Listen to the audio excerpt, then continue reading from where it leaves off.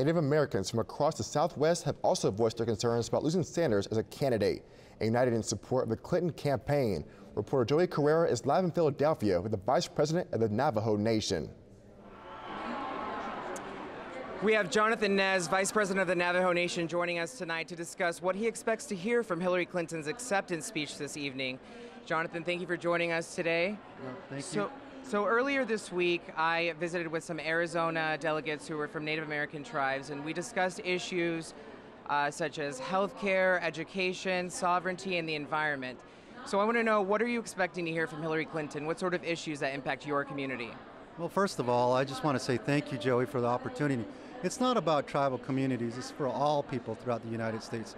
As a fellow Arizonan, you know that we're all in this together. And tonight, I would be expecting Hillary to bring the party together, the Democratic Party together, and to move forward, not backwards. Under a Trump administration, you know, we would just go backwards. So I think a lot of the Indian tribes throughout the United States of America are looking at this election as very, very important.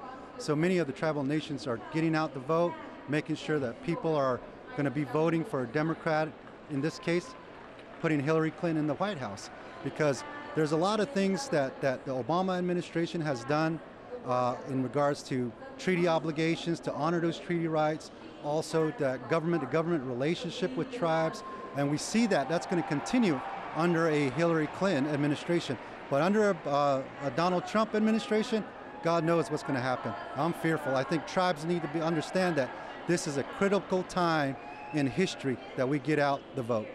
So earlier this week as well, we saw the Bernie Sanders protest, and in that protest there were quite a few delegates that were Native American, and they were from the Pacific Northwest, and they were quite dissatisfied with Hillary Clinton as a nominee. They said that she doesn't really, listen to what their needs are. So what do you say to Native Americans who are kind of torn whether, they still want Bernie or if they want Hillary Clinton? Well, last night President Obama gave an excellent speech. It was one of those speeches that he just knocked it out of the ballpark. And he's going to be the one that's saying, he mentioned tribes last night, and he's going to be the one that takes that next step into his private sector, as he was saying last night, and also helping out tribal communities, people of color, and mobilizing them to the poll. And I see that happening this time around. And the Bernie supporters, we love you all. We appreciate your enthusiasm, and you guys are really changing the DNC as we're speaking, and we appreciate you all. I know Bernie's been saying great things about tribal nations, so did Obama last night, Biden, and I'm going to be expecting Hillary Clinton to mention Native American tribes tonight as well. Excellent. Well, thank you so much for joining us this evening and all of your insightful answers. It was a great time having you, so I appreciate it. Hey, thank you, Joey. Thank you. Live in Philadelphia, I'm Joey Carrera, Cronkite News.